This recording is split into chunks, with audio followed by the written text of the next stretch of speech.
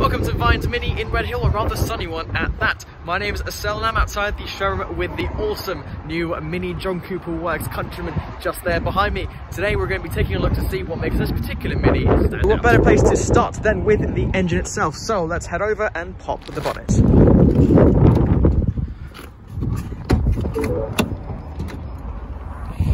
So in here lies 306 horsepower from a 2-litre turbocharged engine.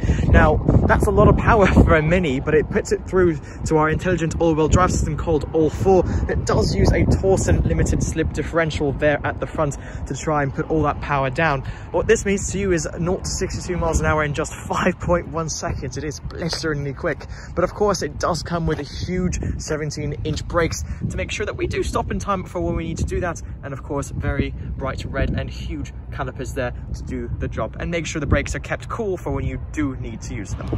So this particular JCW Countryman is finished in the thunder grey metallic paint. We can tell it's the JCW by the chili red accents either on the front grille and the side scuttle plates there. Of course the huge brakes as we've already seen, but you do have the option of also turning things a little bit with a contrast with the gloss black roof and mirror caps here.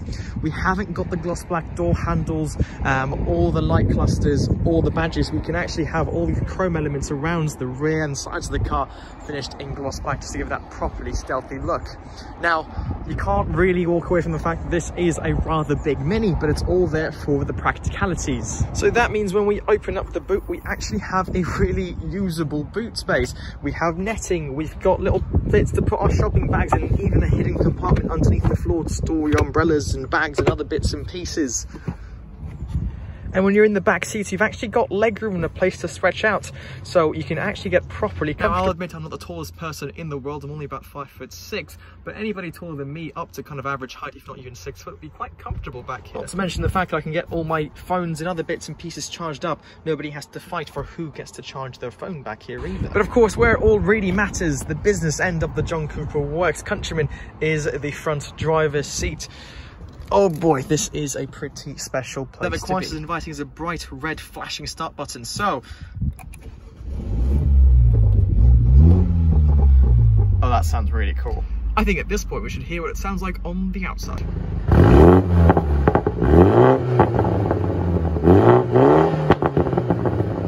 I guess really the best way to be able to experience the noise is to drive the Countryman JCW for yourself. Okay, so what is it that makes the JCW interiors stand out? Well, for one thing, something you touch all the time. The steering wheel is really special. The leather used in here, the red stitching that dotted around, the perforations, and just the thickness of the rim itself just make it really purposeful and just lovely to hold in general. The red trimming that stretches across the interior just to remind you that this isn't an ordinary Countryman. And of course, you have got your driving modes here to make the exhaust louder and softer, but also to firm up the steering and the engine's response, as well as the 8-speed transmission that we have got down here. Now, you still have a ton of features to keep you comfortable, so when you aren't hooning about and you're just kind of commuting after a productive-ish day at work, you've got your heated seat, and in this particular car also the Harman Kardon sound system. So just turn up the tunes, turn on the heating, sit back, relax, and enjoy the show.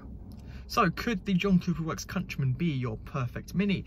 Well, whatever the answer may be, we'd love to meet you and put together a package to suit on a Mini you'll love.